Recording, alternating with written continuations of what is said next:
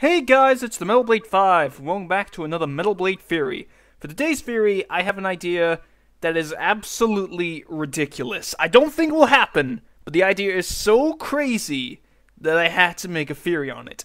I've wanted to do a Metroid-related theory, but couldn't think of any ideas, but thanks to GameXplain uploading a video on the possibility that Metroid Prime Federation Force is hinting at the Metroid Prime 4, this random idea popped into my head, which, as I said before, is ridiculous.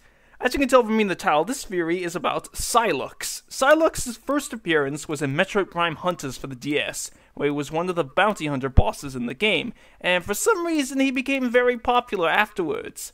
All that is known about Sylux is that he harbors an intense hatred for the Galactic Federation and to Samus for assisting them in the past. Then, in the special ending of Metroid Prime 3, which is earned by getting 100% completion, a mysterious spaceship is shown following Samus. This ship is actually the Delano 7, which is Sylux's ship from Hunters. Now, for GameXplain's video on Federation Force, I will need to talk about spoilers, so if you don't want the game spoiled for you, then skip to the time on screen now. In Federation Force, you can find a Metroid egg near the end of the game, and if you take this egg with you, then you will unlock a secret ending. This ending is shown in a first-person view of an unknown character in the Galactic Federation headquarters, who sneaks into the room with the Metroid egg and causes it to hatch. Then, the camera zooms out, which allows us to see the character's right arm, and from this, it appears that this character is most likely Sylux. All of this is possibly hinting at a Metroid Prime 4, where Sylux will be the main antagonist.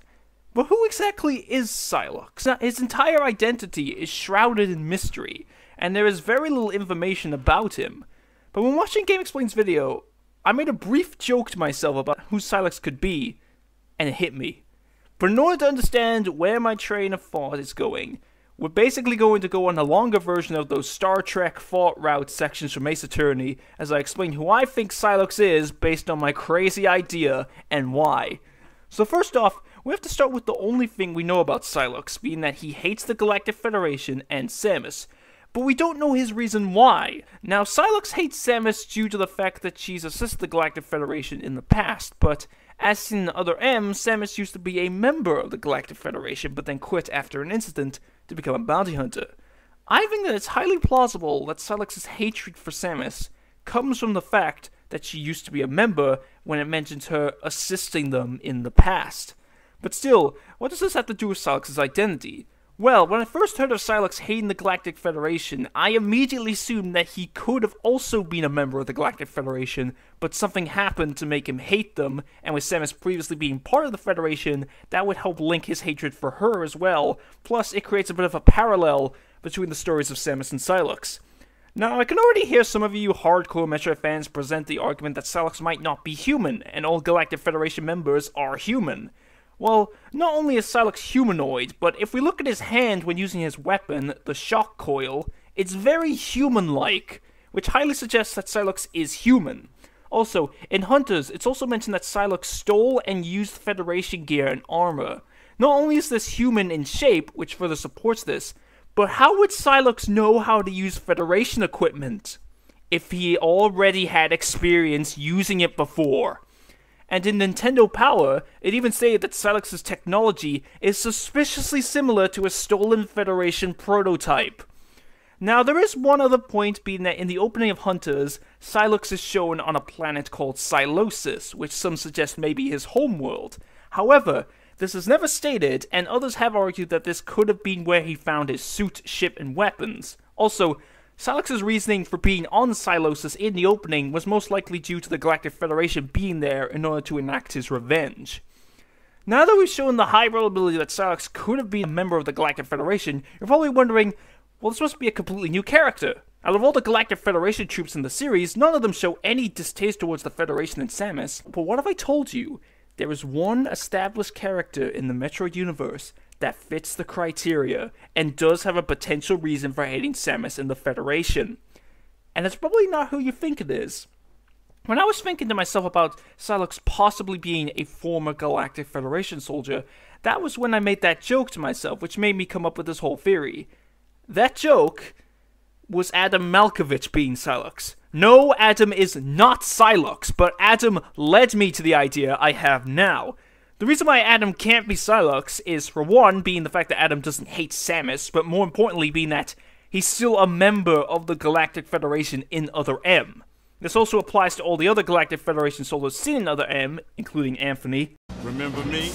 And the same goes for the Deleter, whose identity remains a mystery, since if that was Sylux, then he would be using his own suit and weapons rather than pretending to be part of the squad.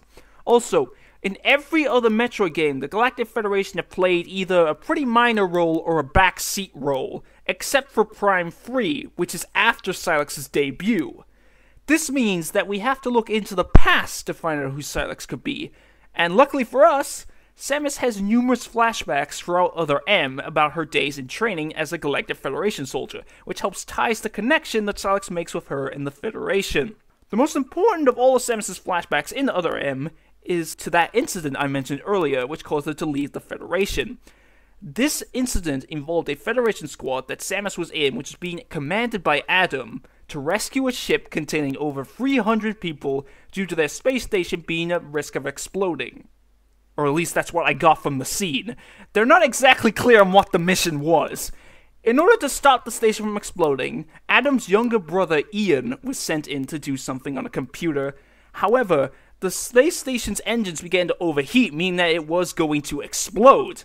However, Adam gave the order to the rest of the squad to unlock the ship of people from the space station, and despite Samus pleading for Adam to give the order to rescue Ian, Adam did nothing about it, and Samus didn't do anything because to her, Adam's authorization is the word of God for some stupid reason. So, as a result, Ian was left behind on the exploding station and presumed dead.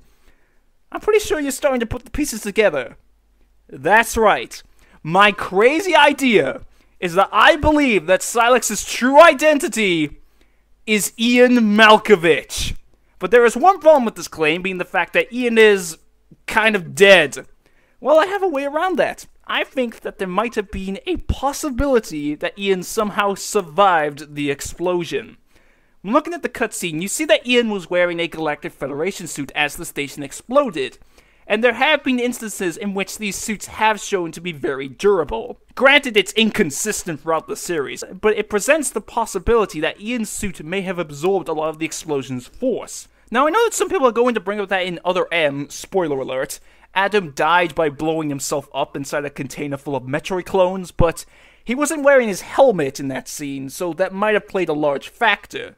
Also, we never see where exactly Ian was in the space station.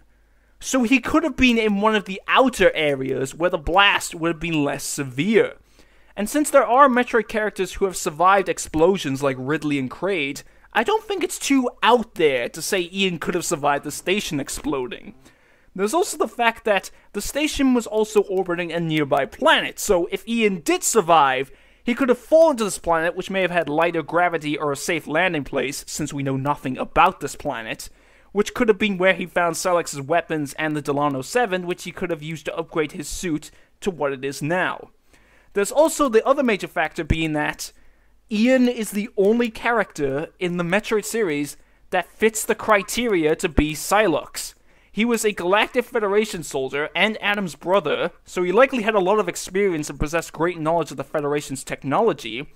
But also, Adam leaving him behind makes Ian the most plausible Galactic Federation soldier to hold a grudge against the Federation, since he was left to die, and since Samus was on that mission as well, he would likely associate that with her as well, especially since every single job Samus is hired to do in the Metroid series is by the Galactic Federation, which would still make Sylux associate her with them.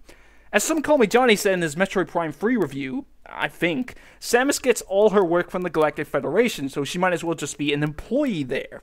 Also, in Samus' flashback to Ian's death, it is implied that Samus and Ian were close in some way, so the fact that his own brother didn't save him, and Samus didn't try either, would make Ian feel betrayed if he survived, which would most likely develop into a deep hatred towards the Galactic Federation, which his brother was so dedicated to, and Samus due to failing to save him, making Ian Sylux. And that's it for probably the craziest theory I have ever thought of, even with the other ones I have planned in the future.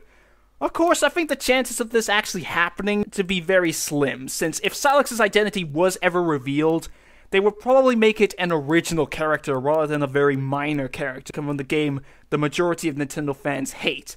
But like I said before, I think that out of all the existing characters in the Metroid series, Ian fits the bill to be Sylux.